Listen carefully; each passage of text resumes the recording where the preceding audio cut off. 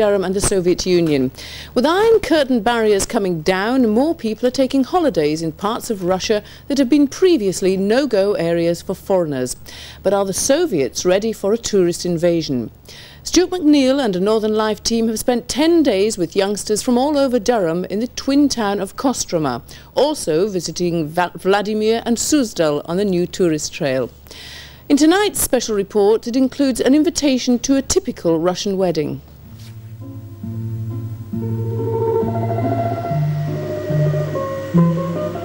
Kostroma's major tourist attraction is the magnificently situated Ipatieski Monastery. Its dominating feature is the golden-domed Trinity Cathedral, built in 1652. But like so many Russian churches, it's no longer used for worship.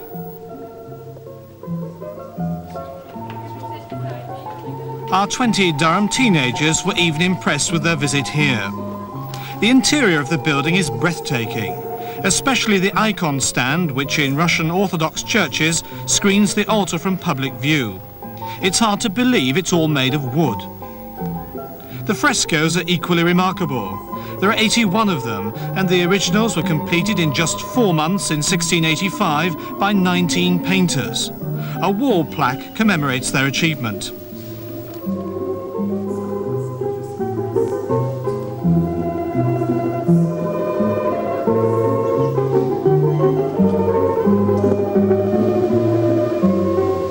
By the way, if you're wondering how they keep those onion domes a glittering gold colour, here's how.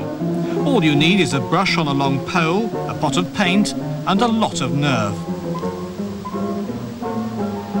Close by the monastery is a museum of wooden architecture, which includes some fine examples of traditional peasant houses. Even today you'll find Russians living in the country in timber dwellings similar to these. Not far from here there is a monastery, the monastery of our Savior. It's over there, across the river of... The Russians seem to be realizing only belatedly the vast tourist potential of the country. Towns like Vladimir and Suzdal contain a wealth of ancient monuments and churches. The biggest problem is finding the money for restoration work.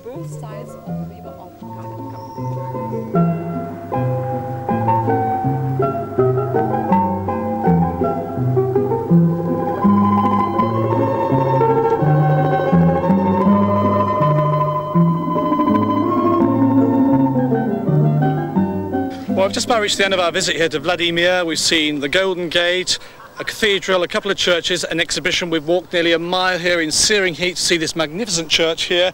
What we're going to do now, kids? Find a bar! You're underage.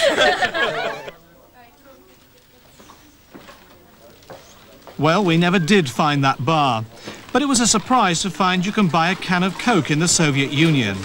Once upon a time, it might have been regarded as a symbol of Western decadence. It was during our visit to Vladimir and Suzdal that we had our first experience of the Russian black market. The Soviet authorities seem to turn a blind eye to the activities of these black marketeers, who will offer to buy your pounds and dollars and even the clothes you stand up in. The official exchange rate is 1 ruble for £1, but on the black market you can get anything up to 10 rubles for £1. And the black marketeers are willing to swap almost anything from the West they can sell over here. This Russian doll cost me a packet of 20 duty-free cigarettes. That's about 80 pence. I reckon I got a bargain, and everybody on the party has a similar tale to tell. I was walking around the streets and they've offered you money for your trainers and your jeans and your t-shirts and your sunglasses. Sunglasses are worth $3 Russian dolls. Yeah, you can get $3 for your thing. And they offer you, they want English money or dollars. They're very fond of dollars. I've been offered a sweatshirt for a shirt, just a denim shirt, and I've been offered rubles for way above the exchange rate, like about 8 to 10 rubles to the pound, where it's usually about 1 ruble to the pound. Did you accept? No, because we'd been warned about it, and it was the first day and I wasn't quite sure, so no, I didn't.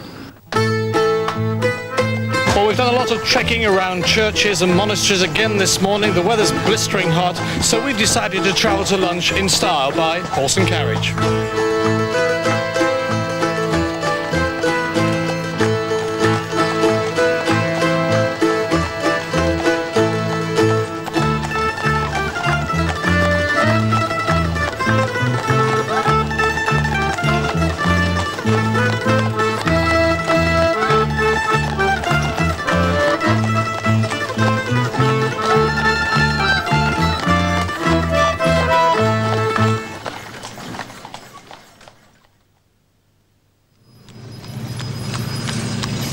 register office in Kostroma, and history is about to be made.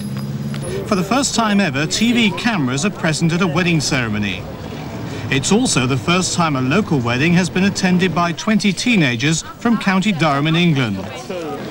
The occasion is the marriage of one of our interpreters, teacher Alexei Marsov, and his beautiful bride Larissa, who is a 19-year-old student.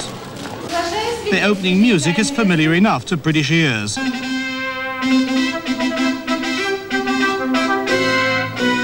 Though it's not normally played on a Yamaha organ.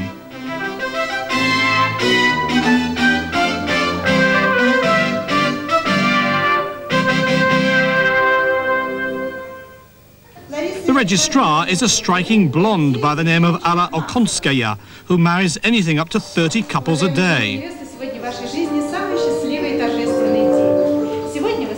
To the strains of the theme from Love Story, she delivers a homily about the rights and responsibilities of married couples and the virtues of tolerance and mutual respect. The advice is well-intentioned, as 1 in 4 marriages in Kostroma end up in the divorce court. When Larissa is asked the Russian equivalent of "Do you take this man?" no translation is necessary. Является ли ваше желание стать мужем и женой взаимным, свободным, искренним? Объявляю вас мужем и женой. Как символ вашей любви и верности, обменяйтесь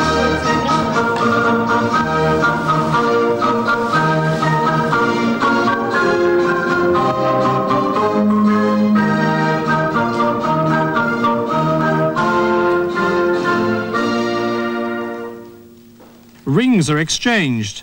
Note they wear the wedding ring on the right hand in Russia, and the happy couple share a kiss, or 2, or 3. Our invitation to the wedding had been quite spontaneous, and the Durham youngsters offered their congratulations in the traditional Russian way, with flowers. The whole ceremony was over in 10 minutes, and the locals were convinced that with the presence of so many English guests, plus our cameras, Alexei must be marrying an English girl. It was a nice thought. Who knows, with a bit more glasnost, such weddings could become commonplace. With our good wishes ringing in their ears, the couple set off on a drive around the town. Good luck, thank you very much. The custom for newlyweds in Kostroma.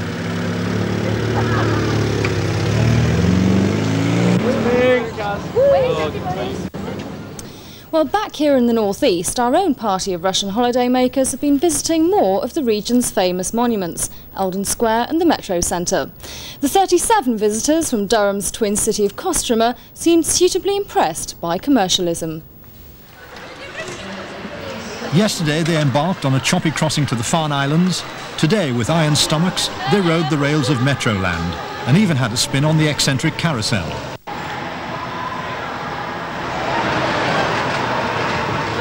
Then it was on to the shrine of the super shopkeeper. All those jeans, sweaters and plastic sandals, a symbol of the North's new resurgence. The visitors showed most interest at the electronic bits and pieces in Dixon's. At least one ghetto blaster's now on its way back to Kostroma, the price reduced dramatically because of a few scratches. This place is very convenient for the customers, you see. Everything in the shops are for the sake of customers. This is the 20-year-old Russian whose knowledge of English even extends to the refinements of Geordie. Today, some new examples from his phrasebook. Tell me the question everybody is wondering tonight. Have you learned any more Geordie expressions? Yes. Gize kupa cha, Mara. Okay, not bad. And Cunningham.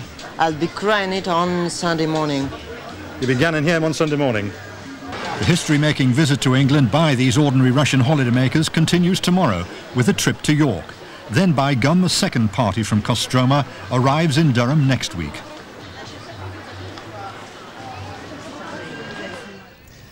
Can't wait to find out what that bloke's learned tomorrow. Yes, Vladimir Govorov is a real star, isn't he? He is. Well, that's all we've time for. I hope you'll join us. We'll be back here tomorrow night. Until then, it's good night from me. And it's good night from me.